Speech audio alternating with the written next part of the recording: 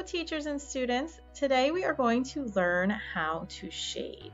Shading will give your drawings depth and dimension using value. So learning to shade takes practice, and just like learning anything new, we want to break it down and start with very simple shapes. So we're going to try to isolate the aspects of shading and get really good at each thing first. So we're beginning with shapes that have flat planes of value. Notice these shapes do not transition from dark to light.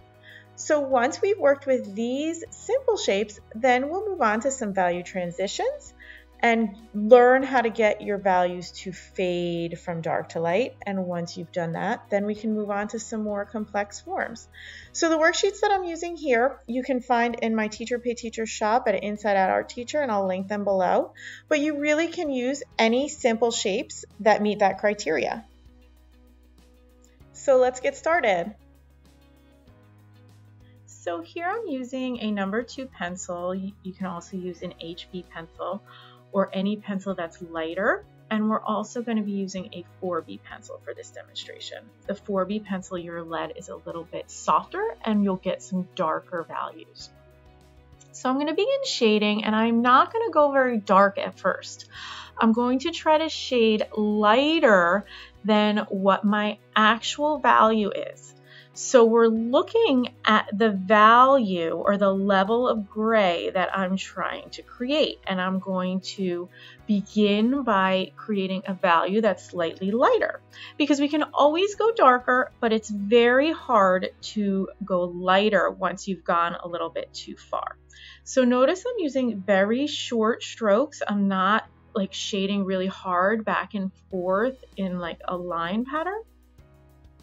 If you shade with large strokes and too much pressure, you get these lines and these scratchy lines in your shading that are really hard to fade out, and it's also very easy to go way too dark in value. If you compare these two values, see how the one that I'm shading right now is getting a little too dark, and now when I try to smooth it out, it's going to get even darker, which can throw off the whole drawing.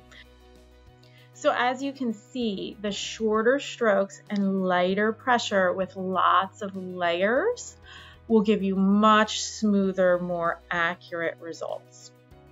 So this part of the drawing, the lighter values, here I'm trying to do that really soft value at the top. So I'm holding my pencil a little bit further back, and I'm trying very hard not to put any pressure. I'm kind of just tickling the page and barely pressing. And now I'm squinting my eyes here to try to compare these values. My value here to the right may be a little bit dark, but we're going to go back and check that out again later. So now let's move on to a value that is in between the two that we just created. The one on the bottom here is a little bit lighter than the one to the left, but it is a little bit darker than the one at the top. So notice how I spun my page around a little bit here. That can really help you get into the tooth of the paper and kind of change your direction a little bit. So you can get much smoother shading if you need to. Don't be afraid to turn your paper a little bit here.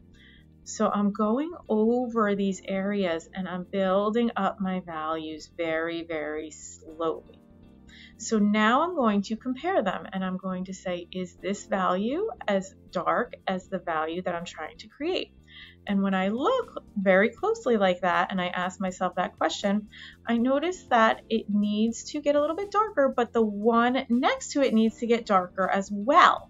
So having that base to compare it to is really, really helpful, and a good reason not to go too dark too fast. Always keep your values a little bit lighter than you think they should be.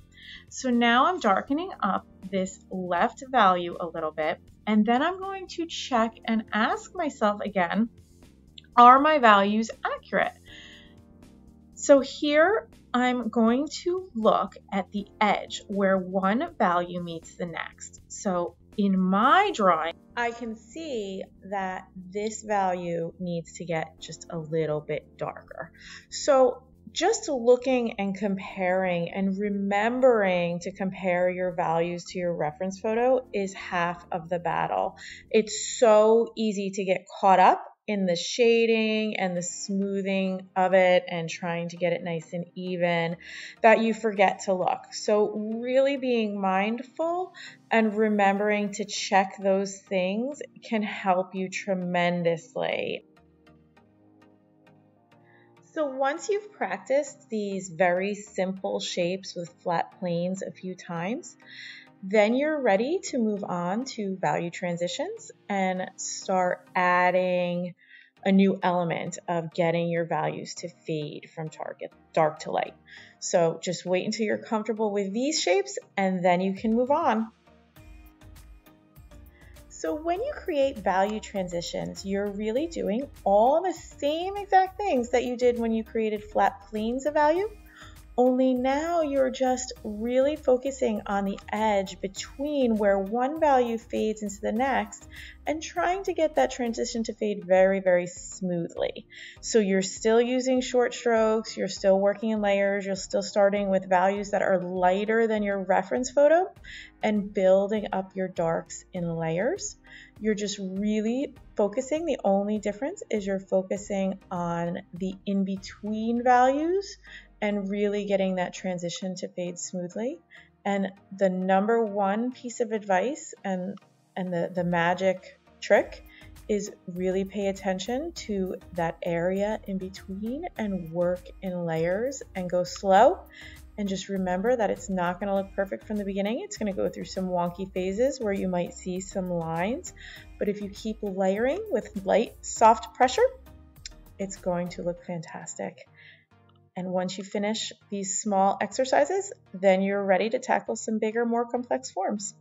Good luck and enjoy your shading.